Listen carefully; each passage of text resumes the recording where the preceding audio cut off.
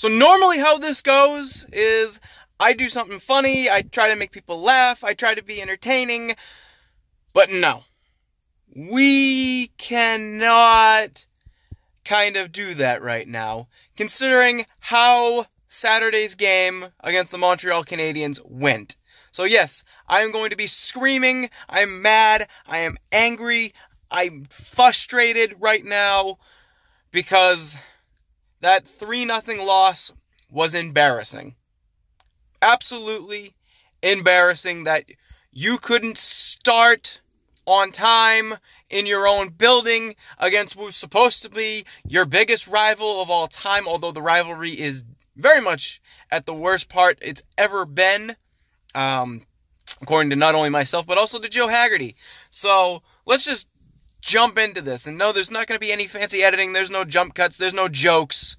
There's really nothing positive that you can take out of that game outside of maybe the play of Ryan Donato.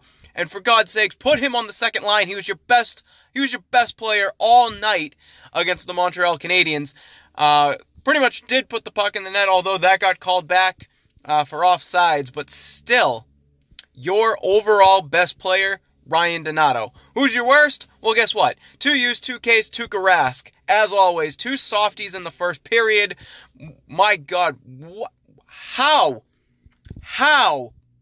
do you give up a goal from your own goal line, far away in the corner, and he just puts it, there was a hole there. Seal the post.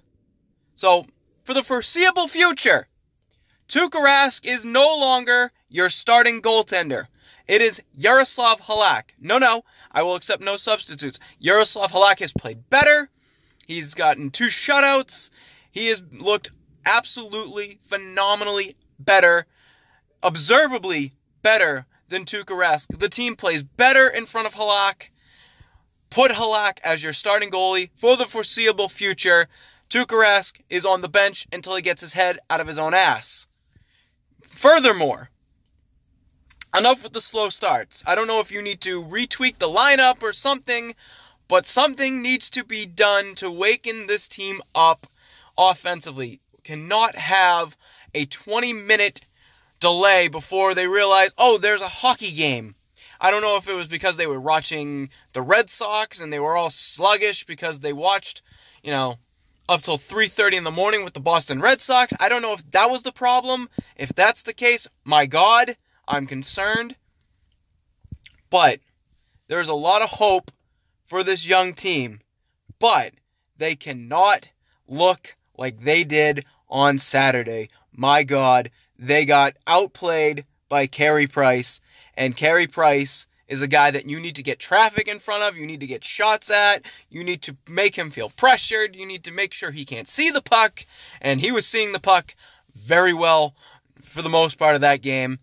So, maybe that's a matchup thing, that's a game plan thing, I don't know, but, so tough test for the Bruins tonight. They get the Carolina Hurricanes in Carolina, and that's a good, young team. So, Boston's in trouble. Charlie McAvoy placed on IR as of today. Not what you want to see, but Torrey Krug comes back. I'd rather have Charlie McAvoy, personally, because, Charlie McAvoy is your future number 1 defenseman on this team. So, yeah. Interesting things to see how it goes. But, yeah, can't have another, 20 minutes off in a game. Has to be a full 60-minute effort in order to get the victory. So that's that. Signing off for the Bruins Recap Show.